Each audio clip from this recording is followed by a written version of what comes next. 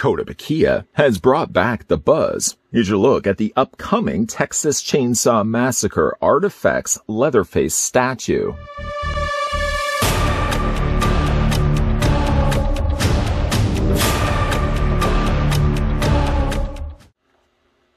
Kotobukiya presents the Leatherface statue, expertly replicating his appearance in the 1974 film The Texas Chainsaw Massacre as part of the ArtFx line. With impeccable detail, his mask is even connected with hand-tied string. His head and left elbow are movable, giving the statue an eerie, lifelike appearance, and you can even recreate the infamous movie poster.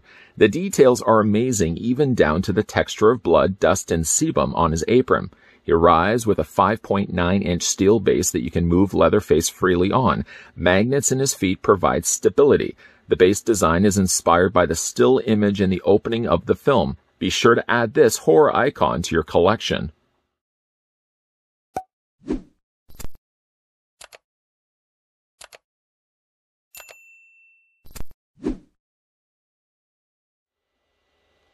Something new from Kotobukiya we can really sink our teeth into. Before, of course, we get this review started and get a closer look at the brand new ArtFx Leatherface statue.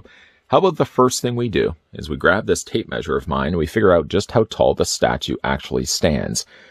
Now, I'd like to send also a big thank you to the folks over at Kotobukiya that provided this very early sample of Leatherface that we could have a look at in this review. In fact, many sites are advertising this guy pre-ordered with a release in September 2021. So we're getting a chance to look at him very, very early. We're going to move the tape measure across. We're going to stop it right there. According to then the readout, you're looking at the ArtFx statue of Leatherface standing 12.8 inches in height. Switching that over to centimeters, then you're looking at the slashing statue standing 3 or 32.7 centimeters tall. Though it may seem that the statue has the means to stand on its own, I would still recommend using the supplied display base that comes along with it, just so you can add a little more stability to the statue when you're putting it on display. The magnets on the undersides of Leatherface's boots will attach to this 5.9 steel base. Yes, you heard right, it's a steel base that they pack along with the statue. It does add a much polished finish to the piece. And as you can see in the background, there's Leatherface. Within the foreground, the classic narrative from the 1974 film. It's a little harder to make it out because they've used a lighter color and almost blended it in with the more tarnished, kind of distorted image of Leatherface in the background. It does say, short of me not actually being John Larroquette, the film which you're about to see is an account of the tragedy which befell a group of 5 youths. In particular, Sally Hardesty and her invalid brother Franklin. It is all the more tragic that they were young, but had they lived very, very long lives, they could not have expected, nor would they have wished to see as much of the mad and macabre as they were to see that day. For them, an idyllic summer afternoon drive became a nightmare. The events of that day were to lead to the discovery of one of the most bizarre crimes in the annals of American history, the Texas Chainsaw Massacre. Classic, the fact that they were able to print that onto the base itself. So he's literally standing on top of the narration done at the beginning of the film. Of course, when you flip the base around, you're treated to the font of the classic movie, The Texas Chainsaw Massacre, with the trademark of the movie release and the fact it was released by Vortex, with, of course, the director, Tobe Hooper. I love the fact that they would have included this with the statue. And as I said, if you pick the statue's base up, the actual part of Leatherface, very carefully, flipping him up, you'll see that the magnetized squares on the bottom of him attach very strongly to the display base, guaranteeing that when you are putting this on the shelf, your Leatherface statue isn't going to fall over. Probably a good place I feel to start with this review would be obviously looking at Leatherface's head and the skin mask that he wears. Handled well, I feel, by Kotobukiya, replicating the look that he has from the original 1974 film. Like in the film, the mask looks crudely stitched together. It almost has a paper look to it, almost as if I would be able to take a light source and shine it straight through, and you'd be able to see that it's paper thin, the skin that he wears over top of his face. The amount of detail that they were able to put into just the head sculpt alone, it does have a level of depth to it, so you can see where the mask stops and his face would begin underneath all that. the disfigured looking face and teeth, I should say, of his mouth. And even to the point where if you have the light hitting it just right, you can also see there's eyeballs. There's his eyeball right there inside the socket of the mask. It's dark enough that from a distance, you're not going to see his eyes all the time. But I tell you, just having the light hitting it, like right there, you're just getting a little bit of reflection coming off of those eyeballs. And I love how far and dark those eyes are from the rest of his skin mask. The coloring is kept quite dark here. The mask does have lighter areas and lighter elements to it, but generally the overall vibe of this statue is very dark, grimy, and sweaty. I really, really like that. The head sculpt, like I said, does have head articulation, so you can move that back and forth. Will play more of the role when you get the statue in the second way that you can display and pose him, which will play more of the role when we start moving this arm, because these arms can detach, and you can configure him in a second different way. Other things I certainly want to draw to your attention is the way that they've actually stitched together, and I should say threaded together. There actually are strings attaching the mask pieces together. The smallest detail I want to commend Kotobukiya for doing, though, and I hope that you guys have been able to see it up to this point. If you haven't, I'll draw your attention to it. He does have eyelashes. He has eyelashes on the open eye areas of his skin mask. A little harder to see, but there's eyelashes right there. We can spin the mask around so you can see it from the other side. He has them there as well. The very idea that they were able to put eyelashes on the skin mask, very impressed that Kotobukiya went that extra little detail when it came to replicating the way Leatherface's mask looks. Of course, we can spin the statue around so you can see the mask from all the different sides. Paint is really good on it, and what little there is of his own skin you can see is very sweaty and very dirty. That trend, believe you me, will continue as we look at the rest of the statue. In the meantime, you can see it from the back. Very nicely sculpted hair, generally quite wet looking as well. Again, that will be a consistent trend when we're looking at the statue. And then, of course, when we're looking at the rest of the piece, the darker colors really replicate, I feel, the idea that it's hot, it's sweaty, he's got very dirty looking clothing on. What may have started to be a lighter looking shirt is now soaked and darker and gray. Even when we're looking at his arms, for example, his arms look bruised, grimy, dirty, and most definitely sweaty. I love that they added as much coloring as they did to the arms to really enhance the idea that even like looking at this statue looks dirty. Really, really liking the way that they've done this. He does have the little trinket of the charm bracelet there on his hand. You can see right there as well.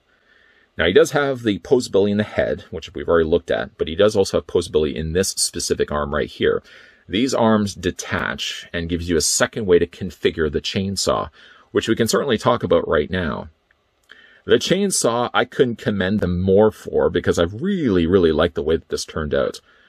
The chainsaw is not something that he looks like he just bought. This has been something that's been sitting in the tool shed, and I'm sure he's frequently has used.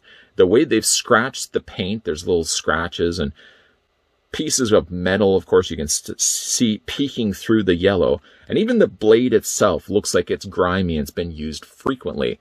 The teeth are about the only thing that seem the cleanest part of the chainsaw, while all the rest of it, very scuffy and dirty. Coloring is really, really good on this statue. Of course, we looked at the shirt, we looked at his arms, looked at the chainsaw, but between his shirt and the chainsaw is quite a blood-stained apron. The apron runs about the area of his calf, which is about accurate to the way it looks in the movie as well. And it's slightly more shinier the way that they painted it too, giving it more the look of a different material than the rest of what he's wearing. This is the only place that gets represented by blood. Though, to be fair, there is going to be a slaughterhouse blood version of this statue that's also going to be released, which we are going to be looking at in upcoming reviews, so you can stay tuned for that. The blood is all over his apron, and yet, surprisingly enough, it's nowhere on his chainsaw. Maybe would have gone with a few little droplets of blood to know that at least when he was doing his carving, you would imagine that this would have been the tool that would have resulted in all the blood staining across his apron like this. We get a little bit further down, of course, he's got his cowboy boots on there as well. Even like the lower end of his pants, which normally would still have been blue, you can see get a little bit more of additional dusting of brown. So everything on this guy looks really dirty and used. Lastly, before we show the second configuration of the statue, I want to show you like the back detailing of his. I don't know why I want to spend so much time talking about the behind of Leatherface, but the idea that they've worn away a seated area on a statue, let that sink in for a second. They wore away the back area, as this would be the place that he's frequently sitting down, and it's just worn away material. That they've actually replicated that on the statue is a fantastic touch on Kotobukiya's part. Seeing as I don't want to be talking about Leatherface's behind for the entirety of this review, let's instead move on and talk about the second way that you can display the statue for yourself. It will involve you having to remove the arms from the torso and move around a few things. To help with that, to guide you along your ways, they actually include an instruction sheet. It shows you how to remove the arms and how to move the chainsaw, because what you're going to attach then is the pull cord from the motor. And let me show you how that works. So we're going to put that to the side. The first thing we're going to want to do is we're going to want to detach Leatherface's arms, just because you want to get access to the chainsaw, especially this arm right here, because you're going to have to remove it from the handle. This arm here can stay where it is. In fact, you're just going to move it a little bit further up, but yeah, it can just stay where it is right now. You may think it would be difficult to try to remove the fingers from the handle, and actually, no, it's not. The plastic seems soft enough that really all you need to do is pry the 4 fingers away from the handle, or from the palm, and then basically once it gets there, just slide it around the thumb. That's it. That's all you need to do. The other thing we want to do as well is to the side of the chainsaw is obviously where the pull cord is going to be. You want to detach that as well. Just remove it. Then from there, we'll just put this down to the side for the time. Actually, let's get to the pull cord here. So we flip this around, and on the inside, this normally, when you get it in the packaging, this is looped around that peg.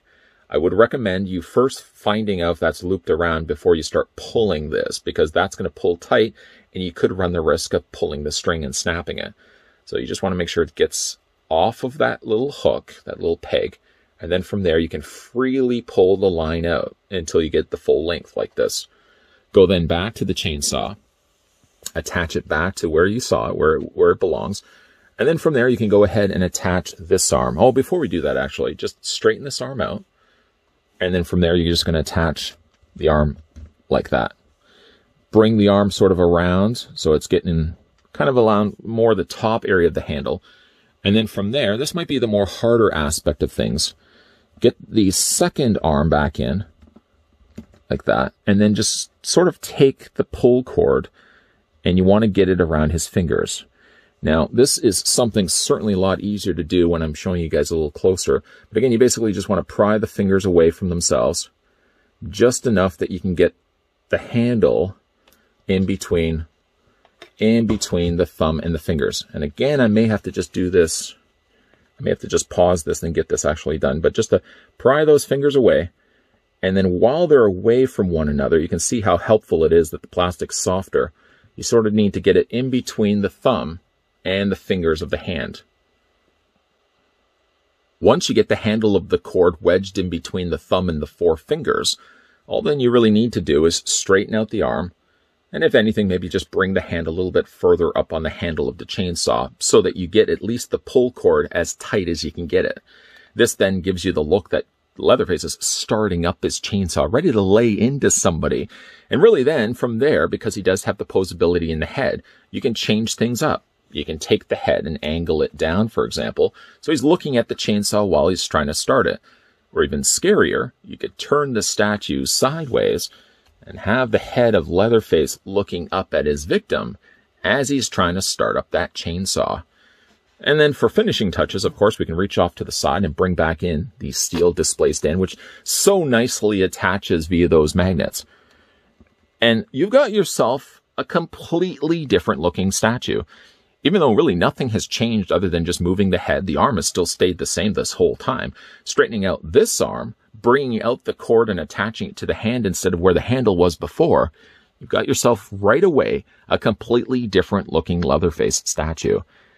As I said, Kotobukiya is also releasing a slaughterhouse version, which is basically going to be this same statue, just soaked in red.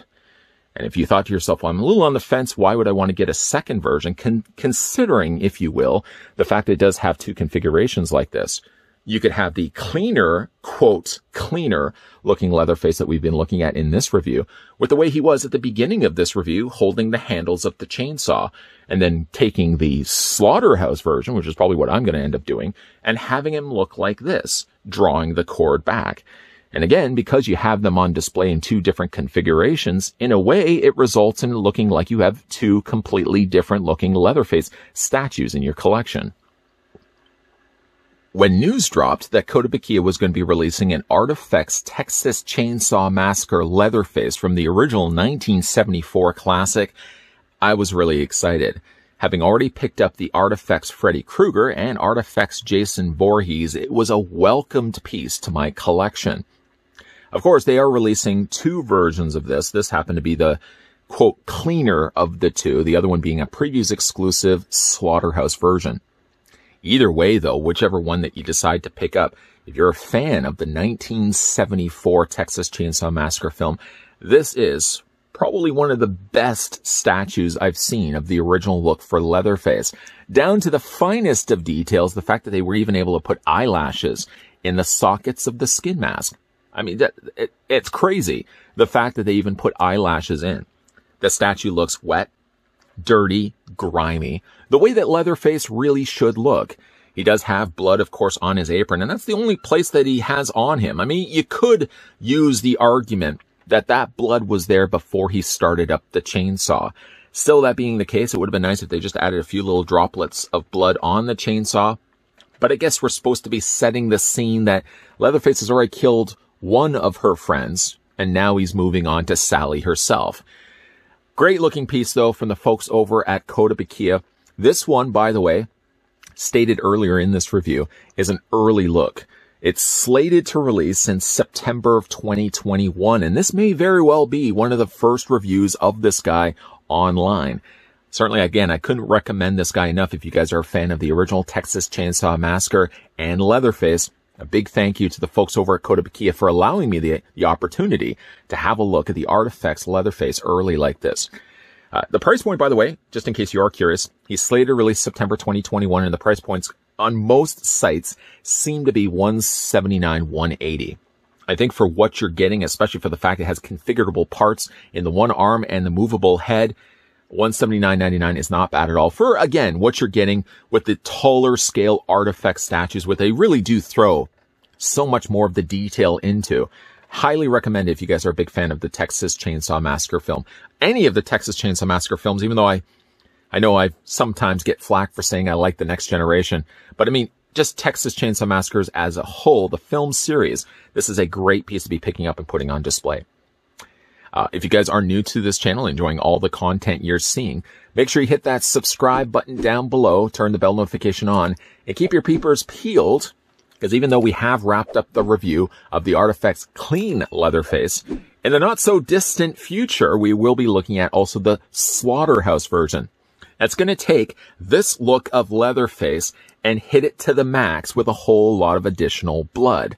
Keep your peepers peeled to this channel, and as always, thanks for watching. See you guys next time.